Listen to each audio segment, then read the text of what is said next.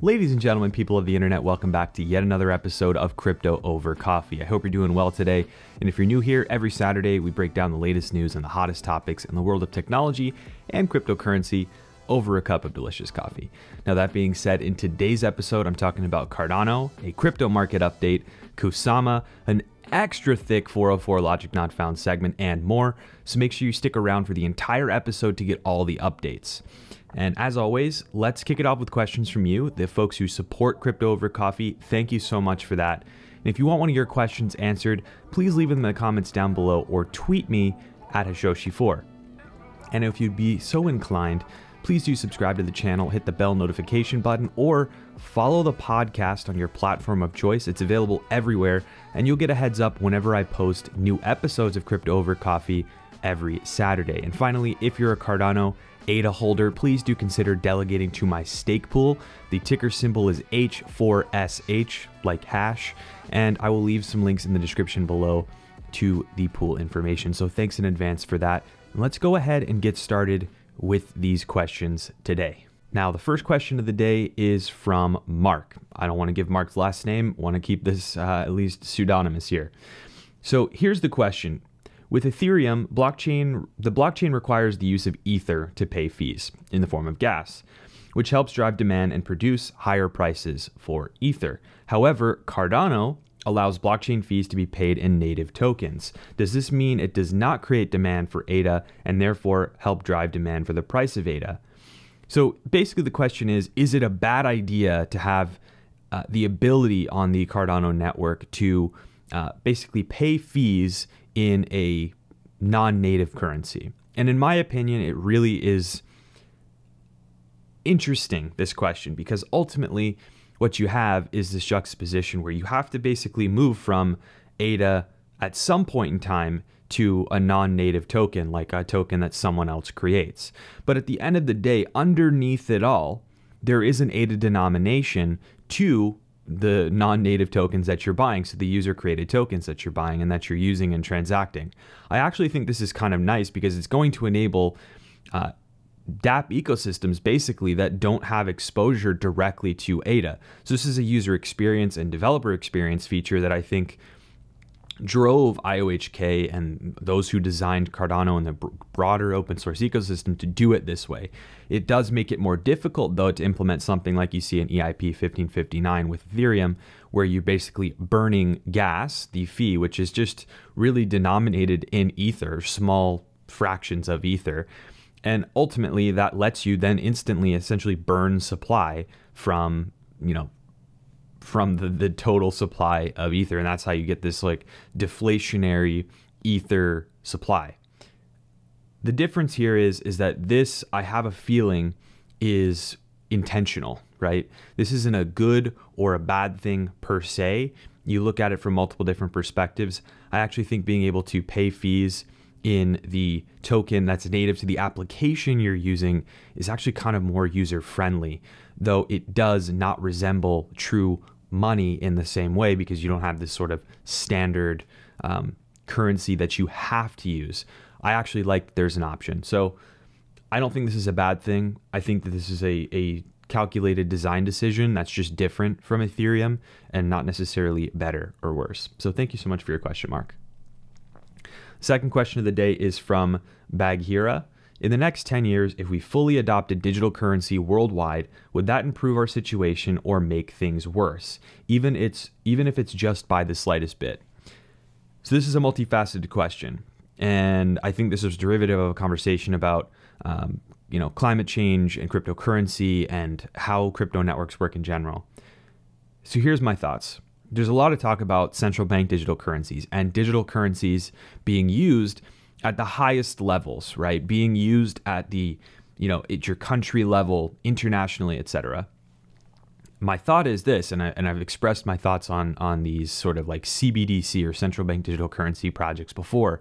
I'm all for a CBDC if and only if constituents or residents of countries that they belong in are actually involved in the governance of that system, using the decentralized nature of that the core technology in order to let people have more of a hand in the governance of money. I think that should happen. That is why I've supported this technology. However, it doesn't seem that it's actually going to work out that way. So for me, I'm not really in support of just yet another means by which to perform, like, I guess, like monetary surveillance, if you will, or to create an easier path by which a few people can basically box out anyone they want from the financial system by flipping a switch. I don't really like that power would exist. And so simply adopting digital currency, to me, is not just an instant win. What would be a huge win is to have a sort of a family or a group of interconnected, decentralized networks that are run by basically borderless communities around the world that you can use to, transact with each other, interact with each other, to build these communities. And I think that's what I would support. So really what I'm trying to say here is there's an opportunity to improve our situation globally. And of course, improvement is subjective. What I think is an improvement might not be what you think, and that's totally okay. But ultimately, I think we just have to be careful about what we define as a victory in this particular conversation. So that's all I'll say on the matter, but thank you for your question. And finally, there's a question here from someone, let's just call him D, because this is a unique name. I don't want to dox this person. I have an LEPAL Titan wallet, Let's say the company goes out of business, they shut down or whatever, and the LEPAL app is not accessible any longer. How can I access my crypto then? So my answer to this question, and the reason I picked it as a question for today, is because this is relevant for a lot of people, not just this person here.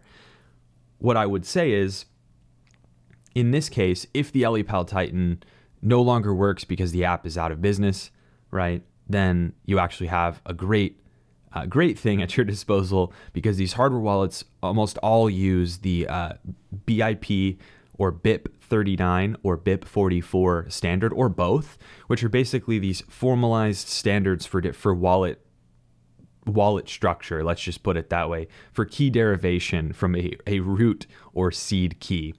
And so as long as you've written down that 12 or 24 word seed phrase correctly, and you've verified it, which you should be doing no matter what wallet you have, making sure that it's written down properly and verifying it directly with the wallet, only on the hardware, not on the app. Please do not use app verification of your seed. But if you have that, then if that app for your LEPAL Titan or your hardware stops working, you can easily move that wallet and all the wallets therein from that LEPAL over to another supported hardware that supports that same BIP39 or BIP44 standard, right? So that's the benefit of having a seed phrase. That's why keeping your seed phrase safe is the most important part of having a crypto wallet, because it lets you have that freedom. If your hardware fails, something else happens, you can't access something, you can basically just recover your wallets to another supported wallet. So it's pretty much that simple. And that's why you can have that peace of mind that you don't have to worry so much in the case of hardware failure or a company going out of business. So thank you so much for your questions, folks. Let's go ahead and dive into the news section, because we've got a lot of stuff to talk about. As a friendly reminder, please be aware of scammers in the comments that are posing as me and other crypto YouTubers. I do not have a WhatsApp. I will not ask you to contact me. That's pretty much it. If the comment doesn't have the name highlighted like you see here, it isn't me, and you can report them. So please be safe out there. And before we get started with the crypto market update, coffee break. Today, Mudhouse Coffee Roasters, Charlottesville, Virginia. Well, folks, another week and another tumultuous but mostly sideways market pattern filled with the usual push and pull of good and bad news. We closed the week on Friday at around 37,000 Bitcoin, and as my head hit the pillow last night, we had retraced to 36,000 and then 35,000 by the time I'm sitting here with you, coffee in hand, to talk about it. The market moves fast. However, I have to say, this really does feel like a perfect storm, but a storm that we can weather together. That rhymes. Totally unintentionally, weather together, but it has a ring to it anyways. With respect to this crypto market update, I want to focus on two things. First, the FUD, or fear, uncertainty, and doubt, that we've seen over the last couple months has ended up being total nonsense more often than not. For example, the India crypto ban. That news turned out to be total hogwash. It was just not factual. And guess what? There are now reports that India has flipped totally and is considering making Bitcoin a formal asset class in the country. It sounds a bit crazy to me that something like that flipped so fast from polar sides of the script, right? My point here is that a lot of what's pulling down the market is market exhaustion from months of bullish fervor. It's manipulative FUD, stories like this that don't really have any value, and just general overreaction in the markets to news that is just not worthy of panic. Now, the second thing I want to note is that this time right now that we're in, to me, feels so different from what 2018's bear market fall off felt like. And I maintain that we may not see the short-term resurgence that everyone wants, but we will go back to positive price movement on the back of renewed demand and excitement again this year. In my opinion, it's a guess, not a promise. I mean, look at the good news. We just saw the long-awaited Taproot upgrade on Bitcoin get locked in on the network, which brings more efficient signatures, better support for privacy and complex multi-sigs and conditional transactions. It shows that Bitcoin's still getting upgraded. This is great. Progress is being made. Same thing happens for other projects as well, deploying and delivering new features. Just remember, have a plan, take profit where you can, harvest losses where you can, and to be really cognizant of risk management during the turbulence, and you will be okay. Now, I've been hearing a lot about Cardano ADA on Twitter and how irritated people are about the price action lately. There's a worry that ADA is going into a bear market as it sits under $1.50 right now. I would like to point out to you, though, that ADA has been on an insane run over the last several months. And if you look to history, every time there's been a big feature launch or a hard fork in the Cardano world, the run up to that launch, the hype is just wrought with price discovery on the top end, like new all-time highs. And then when the launch nears or when the launch happens, it takes a dive because the market basically is falling off of that hype. And then the new features eventually level things out and then you start to grow again. The point here is that I get why you might feel frustrated by the price action right now. But Cardano's really outperformed the market over the last, the rough period over the last several months. So just hang on tight for Goguen to launch and bring smart contracts and things will stabilize. Prices can't go up forever without retracement. Remember that. However, look at the successes that are mounting here. Like, look at them objectively. The first ever smart contract was executed on testnet this week. That's huge. Stake pool operators are making 100% of the blocks on the network. Also great. And there's a huge mountain of decentralized application startups already ready to build and launch on mainnet exactly when it comes. The future is bright, in my opinion. So don't sweat the short-term moves. It's early days for Cardano right now. It still is really early days. And speaking of that, if you have a Cardano-focused decentralized application team you want me to interview on the channel, please comment the name below and I will reach out and try and get that done for you. I'm trying to find some to bring on the channel. And finally, if you are a Cardano fan and an ADA holder, please do consider delegating to my new Cardano Stake Pool with the ticker H4SH. I will leave the details below if you need the pool ID, for example, but I'm working hard to grow this and get it minting blocks to pay rewards to you, so thank you in advance for that. Next up is a topic I've been waiting to cover for a while, and it is finally here. Now, if you watched my altcoin picks video series that I made heading into 2021, I think I released it in the fall or the summer of last year, you'd remember that one of my big picks was Kusama, the canary network, if you will, for Polkadot. And essentially, Kusama is a battleground for early launch of Polkadot's latest features and developments. You basically get Polkadot, but faster on Kusama. Kusama has a fantastic community and is by design getting everything that makes Polkadot such a powerhouse ahead of the actual Polkadot launch itself. Kusama is no testnet though. It's a real thriving ecosystem that will exist well into the future past Polkadot's launch in its own right.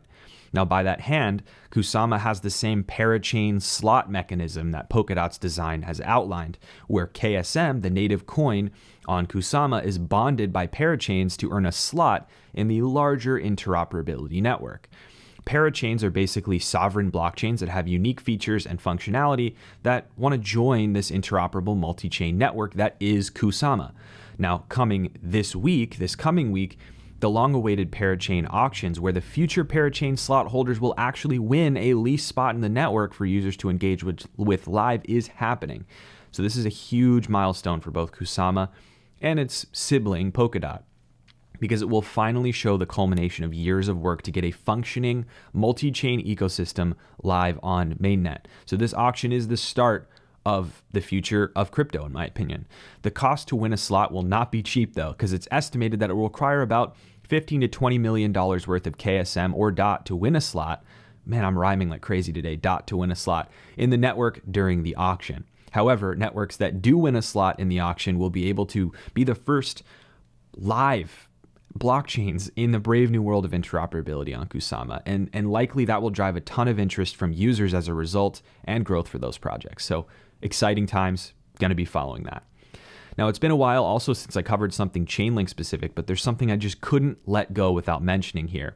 Chainlink just launched an open beta for a new product that they call Chainlink Keepers, which is a super powerful tool for decentralized application developers to solve for one other big gotcha in the smart contract operation space. And that is the fact that smart contracts are by default asleep. They're basically dependent on external triggers to execute pieces of code, including maintenance code. In the world of DeFi, for example, smart contract functions might be written to execute liquidations of under-collateralized loans to mitigate liquidity risk. Today, you might write a custom service to watch on-chain loan collateralization and then call a liquidation function when you hit a certain threshold. This was something that you would build manually for each project. But with Chainlink Keepers, there's now a scalable and standard tool with decentralization at its core to manage your event-driven or scheduled smart contract executions. This is done through a set of decentralized keepers, hence the name, which are basically agents that execute an action based on your desired trigger. This gives you the assurance that your desired action will happen in a timely manner. Now, as a developer, you can go into the tool, set a time-based trigger like a scheduled date time, or an event-based trigger like if this happens, then do that, kind of like what I was talking about before in DeFi. So this tool is going to be used heavily. I'm almost certain of it, particularly in DeFi, where scheduled and event-based actions are pretty much always necessary. So big shout out to the Chainlink team for augmenting their Oracle offering, which is already impressive, with this awesome component, just making smart contracts even more valuable and even more powerful. Now, next up, folks, is today's game of Fact or FUD, where I take a piece of no good, very bad news and tell you whether it is fact or simply fear, uncertainty, and doubt. Now, today, my friends, we are considering or contending with the news that shook the crypto markets like an earthquake this week, which came in the aftermath of the Colonial Pipeline ransomware attack, which saw hackers make away with a fat stack of Bitcoin.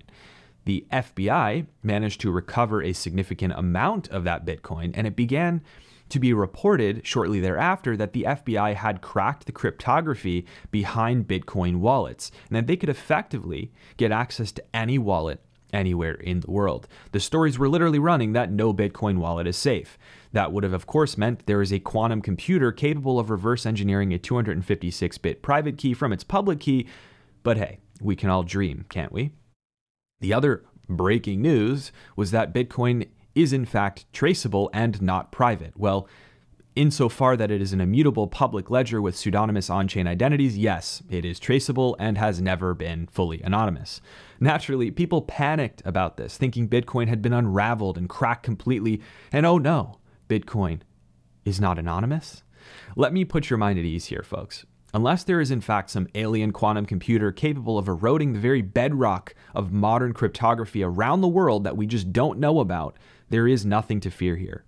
Reportedly, what really happened is that the FBI supposedly tracked down some of the Bitcoin to a wallet hosted on a server somewhere, which was evidently very poorly secured. So they're able to subpoena to get access to that server, I would assume, and then they're able to take control of and manually access that Bitcoin wallet that is stored there to retrieve funds. Once you get onto that server, you find the wallet. If you're just trying to crack a password, it's possible, right? So you're not exactly cracking Bitcoin, but yeah, they got funds back. As you might have guessed, this is a big, steamy FUD sandwich, folks. There is no doom and gloom here. Your Bitcoin private key is not at risk of being cracked, okay? Let's just put that to rest. Okay, folks. 404 Logic Not Found is up next, but I wanted to pause really quickly and give a big shout out to the sponsor of Crypto Over Coffee, Ledn. Ledn is a one-stop shop for holders of Bitcoin to earn yield on that Bitcoin and access a plethora of awesome features to grow their stack. You can earn 6.1% interest on Bitcoin and 11% interest on USDC stablecoins, and the features are going to keep on coming. Ledn just raised a $30 million Series A funding round, which will help them further achieve their mission of unlocking the power of the fastest growing asset class for people around the world. So if you haven't already, please do try Ledin out, or at least just check them out. I'll leave the referral link to the service down below in the description and the pinned comment. So thank you in advance. And of course, a big thank you to Ledin for helping me keep the lights on for this show. Now, ladies and gentlemen, it is time for 404 Logic Not Found. And for those of you who are as of yet uninitiated in this little firecracker of a segment, I highlight notable tech-related fails or otherwise stupid moves in the world that need to get some attention. Speaking of attention, if you want to help this episode of Crypto Over Coffee get some attention from the robots that control the algorithms out there in the social media world, please do hit that like button, get subscribed, or follow the podcast, because it tells the robots that run the show here that you might be enjoying this content and others might also enjoy it because of that. So thank you for that in advance. Really, really appreciate it. Now, yet again, there is so much pure, unadulterated nonsense floating around this week that I have no choice but to throw down a thick 404 Logic Not Found doubleheader here. Yes, 2 today, folks. Get excited. First, on the Logic Not Found main stage is the general cultish myopia that was on display at Bitcoin 2021, the Miami Bitcoin conference that was subject to much fanfare over the last week. Now, I will preface this by saying that I was not able to attend the event in person and instead watched it on streams, and I heard from many at the event that the audience and community was largely kind and respectful, and it was a good time overall. I'm not trying to say the whole event or its organizers or attendees are bad, but there were some issues that are the focus of this segment. We've talked about the distinction between measured and fact-based maximalism, where you just believe something is the best, and then the toxic, crusading, and downright hypocritical form of maximalism that comes from many communities in the crypto space, including the Bitcoin community. Now, one type of maximalism that we just talked about is perfectly reasonable and a state of mind that each person is entitled to in their own right. Freedom to believe vehemently in what you want to believe, right? I disagree with, on principle, the fact that Bitcoin is the only thing on earth that's valuable, but we can each disagree and be free to do so as fellow human beings. But see, it crosses the line when one takes their own beliefs about the superiority of something they hold dear, Bitcoin in this instance, and use it as a weapon to discredit, disparage, and attempt to vilify anyone who does not share their views, particularly for a group of people who preaches about freedom and the importance of freedom in society, a group who lights Twitter ablaze in anger about censorship on the platform and elsewhere. It's markedly illogical to then in the next breath attempt to draw a line in the sand that Bitcoin is freedom and anyone not on board is effectively not going to make it, and then to not so subtly cancel those who partake in shitcoiner activity. The most atrocious commentary at this conference, and there was a lot of cringeworthy stuff at this conference, folks, was one particular sentence, I guess a couple sentences, on a panel that I had to actually rewatch multiple times to be sure that I heard it correctly, because I was so aghast that it was even said. It went something like this. Not only do I think Bitcoin toxicity is important, I think it's absolutely necessary. If you're against Bitcoin toxicity, you're against Bitcoin. And if you're against Bitcoin, you're against freedom. Let me just pause there for a second. Let that sink in. I mean, I have what some would call an insane percentage of my net worth in Bitcoin. And I still think this is arguably one of the most ridiculous things I've ever heard in my life. Bitcoin is surely not freedom if it comes with a bunch of big mouth gatekeepers who decide what is and isn't good or valuable. Being a toxic jerk to other people on the basis of the incongruence between your beliefs and theirs is not freedom. That is prison, folks. That is the furthest thing from freedom. If you cannot have a fact-based debate about the merits of Bitcoin and why you choose to only hold Bitcoin without resorting to toxic rhetoric or personal attacks, it just makes me question how rooted and true you are in your convictions. And I know that folks are going to say, well, aren't you doing the same thing right now? I'm not personally attacking this person. I'm saying that it's this thought cannot be left alone. Can you see the paradox in saying that Bitcoin is freedom and that anyone against Bitcoin is an enemy to freedom? If Bitcoin is freedom, then wouldn't you support everyone else believing what they want to believe? It just doesn't seem like it. So let me make this abundantly clear. I've devoted the last 10 years of my life to learning about Bitcoin. I've shared that knowledge publicly for the last 4 years here with you, despite my kind of natural inclination to introversion. I will hold Bitcoin till my last breath, but I will never support treating other people with the disrespect that comes with claiming that my beliefs are superior to theirs and that you're against freedom if you don't believe in my beliefs. We all get frustrated. We all want people to see things our way. And I'm guilty of this too. We all are. We're human beings at the end of the day. But we all have to try to understand that everyone sees things differently. Bitcoin is freedom. And that freedom extends equally to those who do not support it as it does to those who do. However you slice it, treating others in a toxic manner over your vehemence about the superiority of an open, decentralized store of value protocol is a 404 logic not found. All right, folks, are you feeling the juices flowing? Because I'm kind of amped here. Take a sip of coffee with me. Let's just take a deep breath and get ready for part 2. I'm almost done with my coffee. Shout out to all those who say I never finish it. Oh yeah, we're addressing the woefully misinformed take on Bitcoin and cryptocurrency by Senator Elizabeth Warren.